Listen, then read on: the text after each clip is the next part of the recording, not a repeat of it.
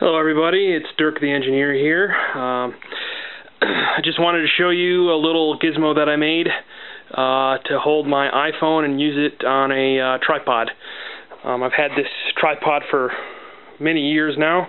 It's been a good and faithful companion, and I recently found that my wife's camera does not shoot high definition video, which I kind of want to upload to YouTube and use, and also it is not wide aspect ratio.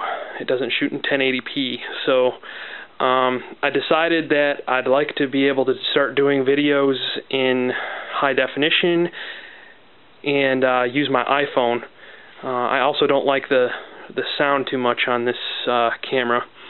So I made this little thing. It's just a 1/2 inch sheet of plywood, and it's got 6 holes drilled in it that help hold your iPhone in. And actually I found that you probably only need 5 at most, maybe 4, because I just undersized the gap just a smidge so that I could get my iPhone in there.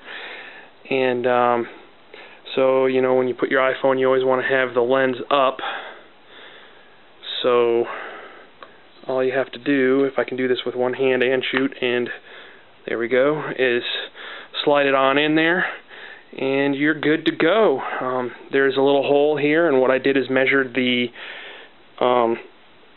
pin that holds up, that you screw into the bottom of a normal camera, and undersize it by about a 1/16 of an inch. So I did a 7/16.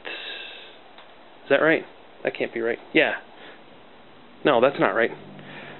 7/32 drill bit, and drilled through there, and just kind of threaded it in by hand, and that works pretty good. It shoots good video.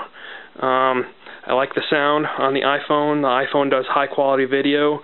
The only thing I don't like about it is that it doesn't autofocus.